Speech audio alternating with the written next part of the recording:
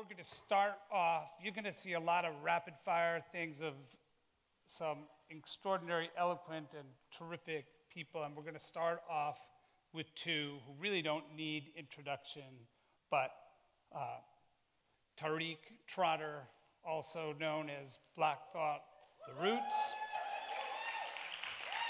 in conversation with the cultural critic, historian, journalist, writer, friend, Touré. So please welcome them. Good morning. All right, there we go. They're in the house. If art, and I want to talk about art with you today, Thought.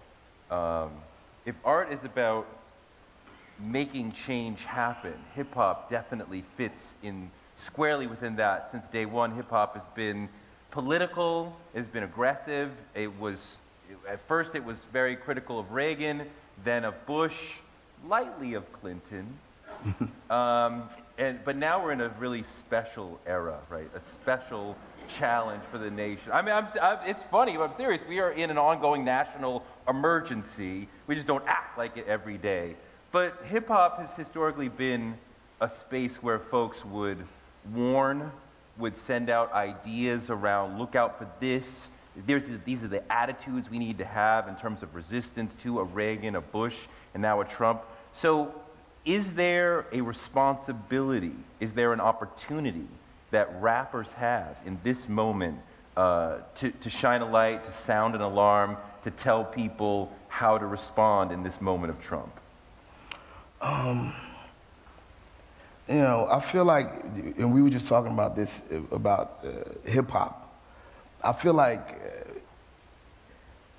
that's the job of hip-hop. That's always been sort of one of the mission statements of hip-hop, is to be informative in that way, and to sort of be that sounding board and reflect the times, and to be critical of the culture in that way. But I think what the music has evolved into, in the business has evolved into at this point is more pop than hip hop. And I don't know that the responsibility of the pop artist has always been the same. I don't know if the mission of the pop artist began the same way that the mission of the hip hop artist did.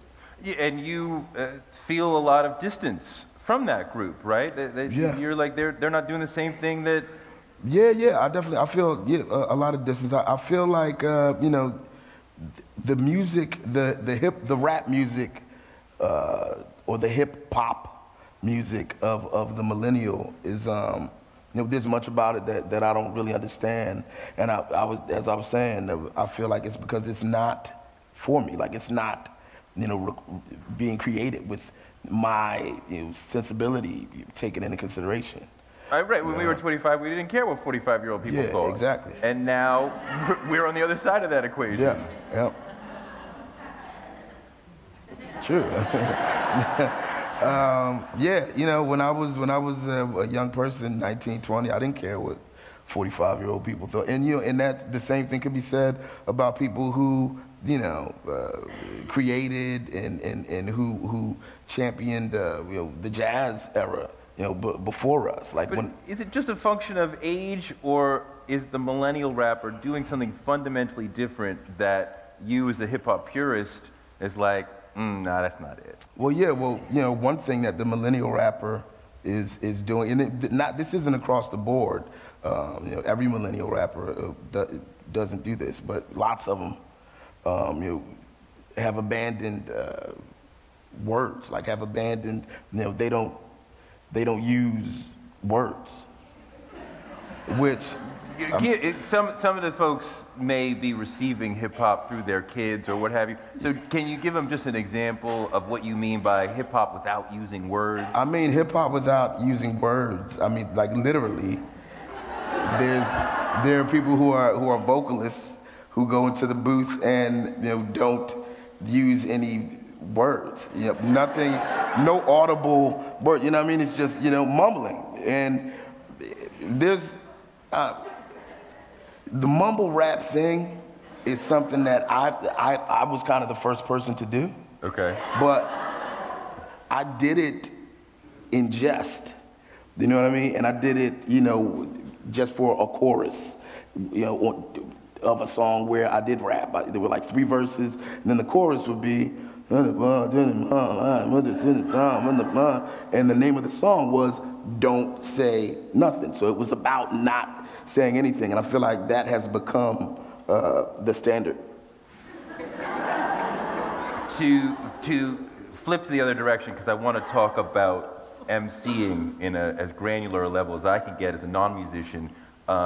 You are in love with words and specific words, and we were just talking about algorithm as a word that just sort of appeared to you that you're like, I want to use this, and you're trying to figure out for a week, how can I work algorithm into a rhyme? Yeah. I mean, tell them about that. I mean, me being from that generation of the hip-hopper, the artist who was, super conscious about, wit and, cleverness when writing a song. Sometimes a word will just come to me that I'll be, I'll just set my sights on using. It's like, I don't know how I'm going to use this word or this phrase or this idiom or whatever, how I'm going to, make reference to it, but I'm going to. And, I'm constantly working on some verse or, just putting together lines. These words work together, these lines sort of rhyme. And, what did you rhyme algorithm with? Oh yeah, I had to make up a word kind of to get me to that algorithm. See, first I was thinking algorithm. I should call Alchemist and tell him that, he should do a project or a song called Algorithms. And I was like, nah, I'm not giving him that shit. And you were focused on a sound and meaning. Yeah. It's for me, it's as much about the flow of the syllables as it's about the word that they create. Okay. So how I got to the algorithm line, I started, I guess talking about my origins. Mm-hmm. And I like to kind of set the tone so that my verses are vivid, like a visual sort of narrative. So I said, what did I say? I said, things we've lost in the fire, the drive, the desire to perform on a higher plateau. I'm at a rap show, lost in the mire, wondering how we got so far from inspired. And I say, back when photos were sepia-toned and a record player was something you would keep in your home, the night traveler, the meaning of Tariq, he was known for the exemplary performance uniquely his own, making the 21 pound for some a newfound religion. When money's put down, there's only one sound that makes OGs and young lions equally proud to listen: the secret amalgamism of algorithm. Amalgamism. How long did it take you to write that? I've been working on it like the past week or so. Is it normal, like a week for a verse?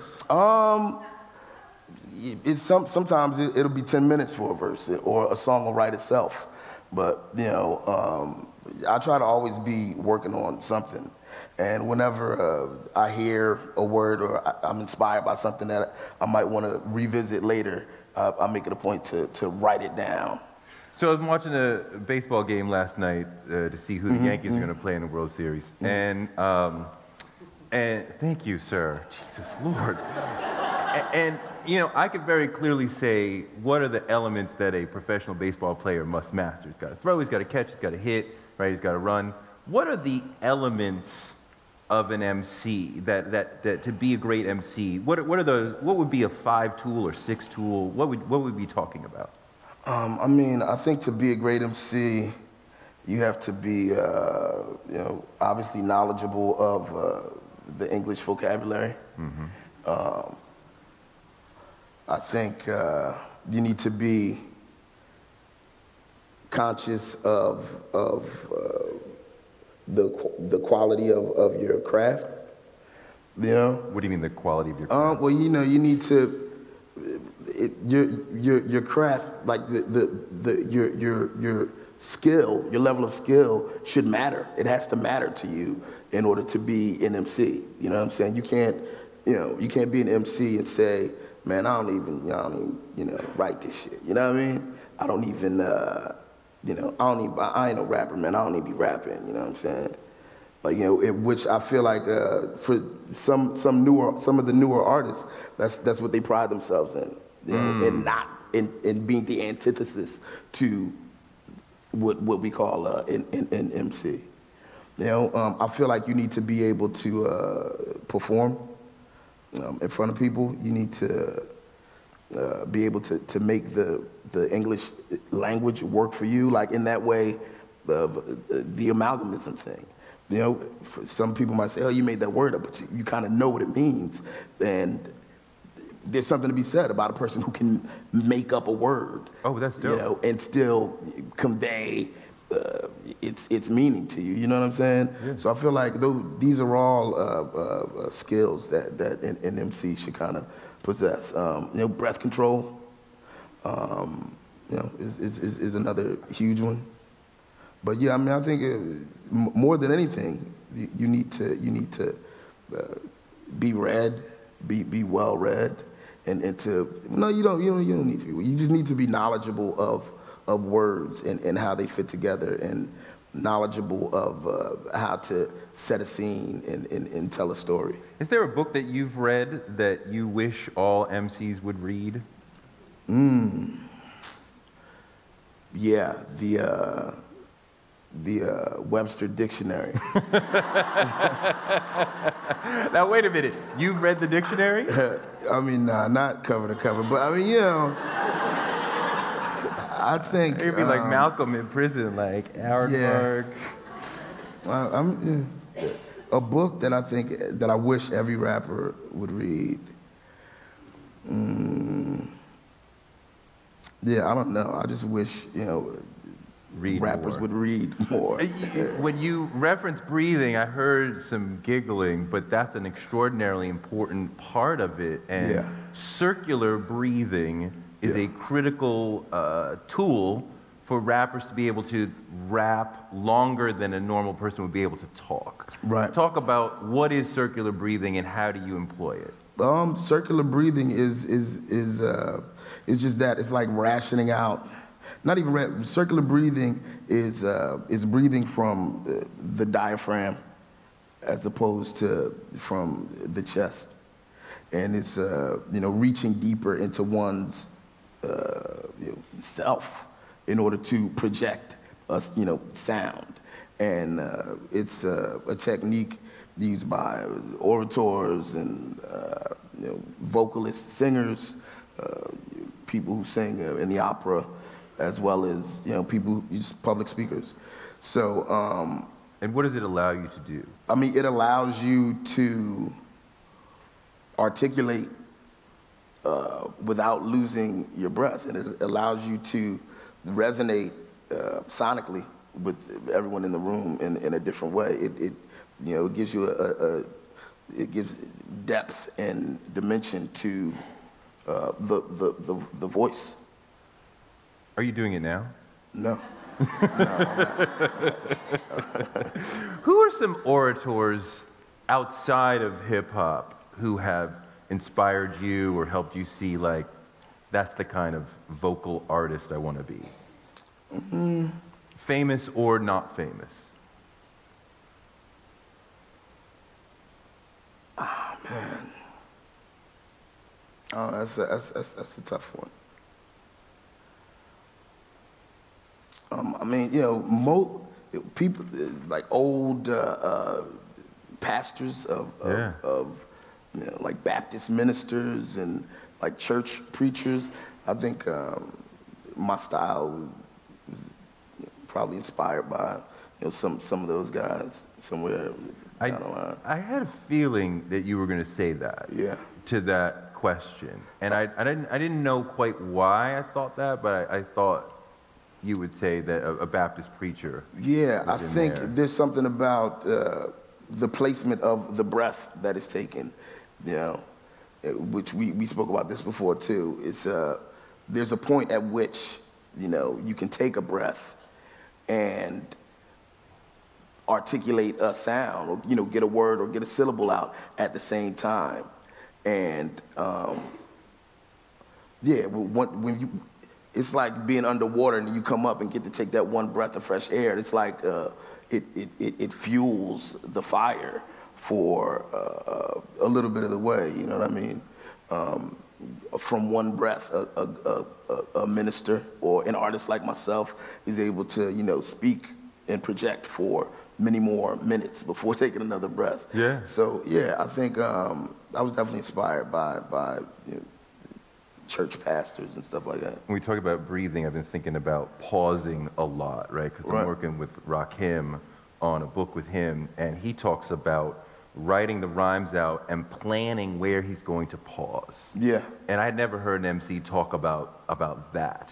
But do you think about where you're going to pause to get the rhythmic sort of explosion that you want? Yeah, absolutely. I, if I write a verse or a song, as I go over it in my head, I'm making mental notes of where it's best to take a breath. Just to maximize, I guess, the potential of said breath. I think my favorite pause of yours, there's a line that I love, and it's in my playlist of when I'm running, because it's an upbeat song, but you say, I'm a threat like alcohol, tobacco, and there's a little pause, and firearms, and it totally changes where I thought you were going with the thought. And it's like, wow, the pause makes the huge difference of it becoming two thoughts, rather than just, I'm a threat like the ATF. All right, that's a very simple thought. But when I thought you were going this direction, then you flip it, and it's like, it just explodes in the mind that much more. I agree. Is that a pause that was planned, or did that come out in the studio? It was definitely planned. I guess that's the way that I write. I want there to be.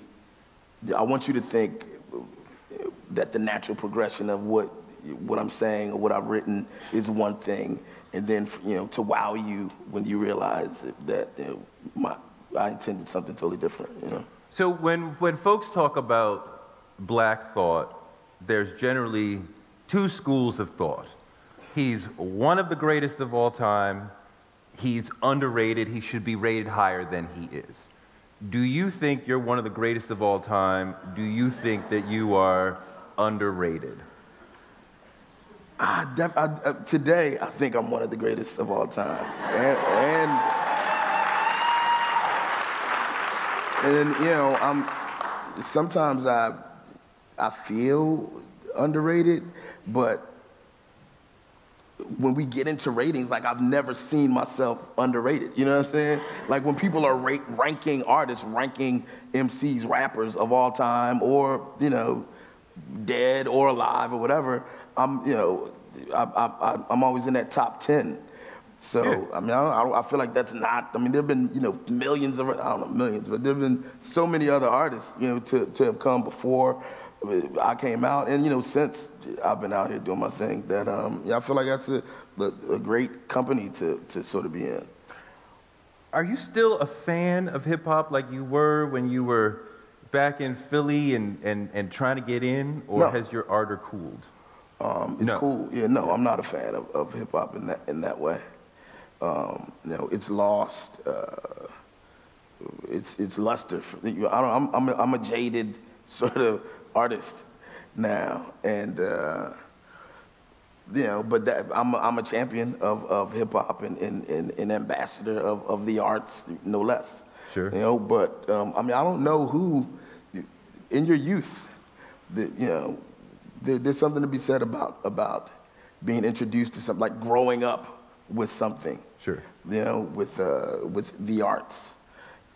That it always changes at some point, you know what I mean? Yeah, I wonder, yes, there's that, and jazz could not continue to shock once its lessons are taken into the culture. Rock and roll cannot continue to shock, and I think some of us are a bit surprised to get to, because we thought hip hop would always be shocking. Yeah, and I mean, I'm not. sure, you know, those jazz guys and you know, the people who were recording rock and roll when it was still, you know, awesome. I'm sure they felt, you know, that it was something that would never end too. But at some point, it you know, it always I don't know, it changes. I mean, take it a step further, because the Roots had an incredible man as their manager, Rich Nichols. Yeah. He passed away a few years ago, but he's an incredible brother, brilliant. And the last sort of philosophical argument that I had with him, he was like, hip hop is dead. And I'm like, how could you say that? And he was like, you know, its ability to shock is gone, and that is critical to what it is. I agree. So do you agree that hip hop is dead? Yeah, hip hop as we knew it, you know, yes, I agree. I agree with Rich in that, you know, its ability to shock is gone. Is there something that could be done to bring it back? I mean, or are we talking about, like, you know, the ability to shock is gone, this thing is in the suburbs, like we got to pick up something new and move on? Well, no, you know, the sad part about what can be done and, you know, what is being done to bring it back is just the state of affairs, you know, the socio-political state of the world we live in and conditions. I feel like that, you know, begat hip-hop in the beginning, and that, you know, from that, whatever's going to be next is going to come. You know what I mean? There'll never be hip-hop as you and I knew it in the 70s and 80s and 90s again. But, you know, hip-hop can still exist because the conditions that, you know, kind of called for there to be a hip-hop still exist. I know there are things that I can do as a writer that I couldn't have done 15 or 20 years ago, things that I can convey. Are there things that you can do as an artist, as a rapper? And I mean, like, technically, not that things have opened up because you're a star, but that things you've learned that you can convey now that you couldn't do 10 or 15 years ago? Yeah, you know, I feel like I'm able to tap into a far more personal, vulnerable, mortal, you know, side of myself as an artist now than I was, you know, 10 or 15 or, you know, 20 years ago. You know, I feel like it's something that has evolved over time, and I feel the ways in which I presented myself as an artist over time have kind of, you know, created not a demand, but, you know, almost like created a mystique where, you know, people who are into me or who are fans of the Roots have kind of wanted to you know, wanted access into a different dimension of myself as an artist, you know. So I don't know. I feel like where before or earlier in my career, you know, it was the way I wrote, especially when talking about the craft, was more, you know, just presenting myself as the all-powerful, you know, almost as immortal. You know, now I feel like it's acceptable to deal with mortality. You were in that James Brown movie that Chadwick Boseman starred as James Brown, which was a fantastic film. I was. And there was a great moment when James is rehearsing the band, and he's like, and you had the trumpet, right? Not saxophone. I was playing Pee Wee Ellis. And he's like, what are you holding? And you're like, no, it's a drum. Yeah. Right? And you see James saw every instrument as a drum, and you could hear that. And you know about that because when you get in the pocket, when you get in the rhythm, you're one of the you are a drum, right within. So can you just convey sort of the feeling of what it's like to when you really get in the pocket and you're riding it and you're a drum within the sound, within the rhythm? I don't know that I can. You know, it's a feeling that's really hard to describe.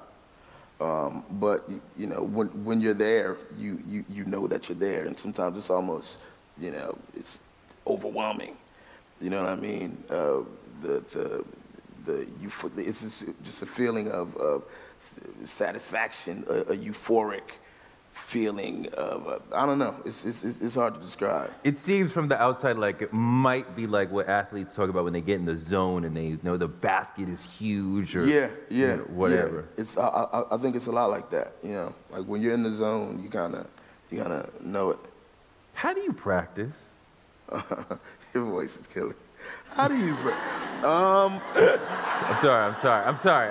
No, we're doing it again. So, how do you practice? Is that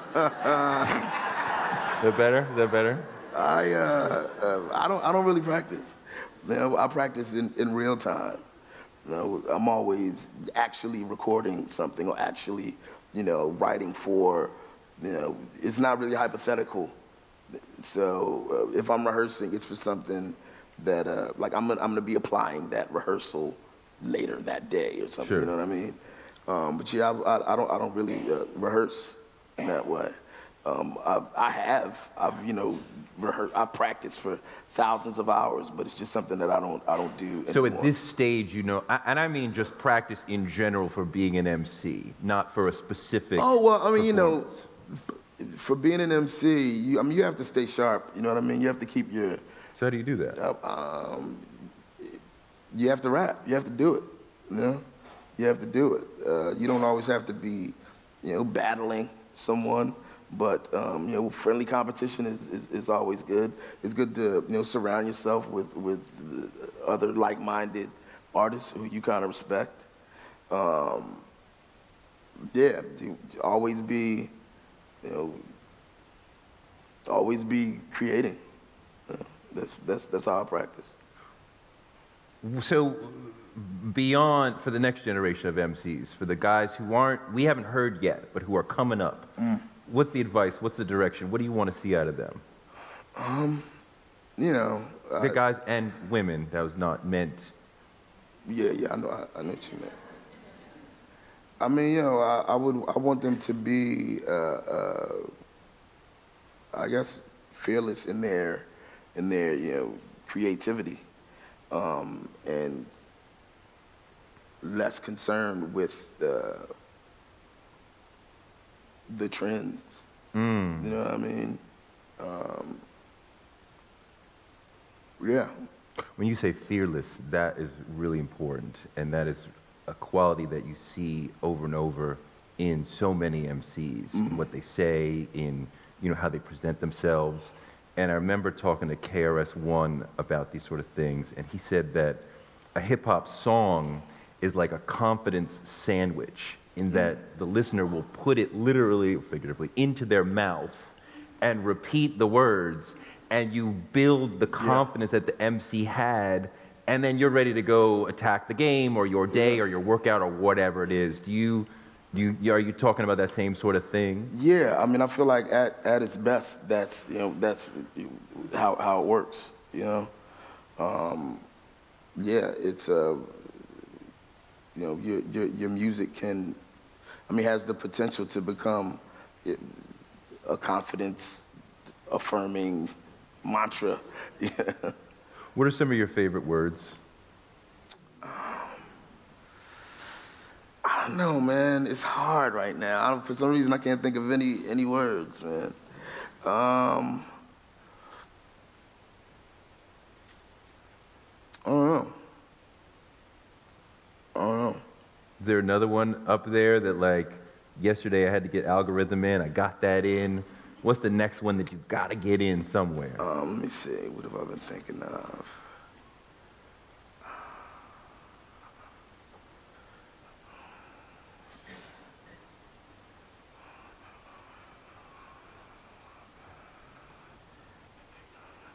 I've been thinking about the word vehicular.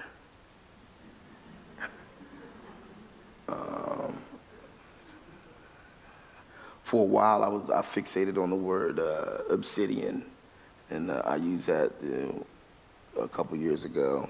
in a freestyle. It's like sometimes. What'd you rhyme that with?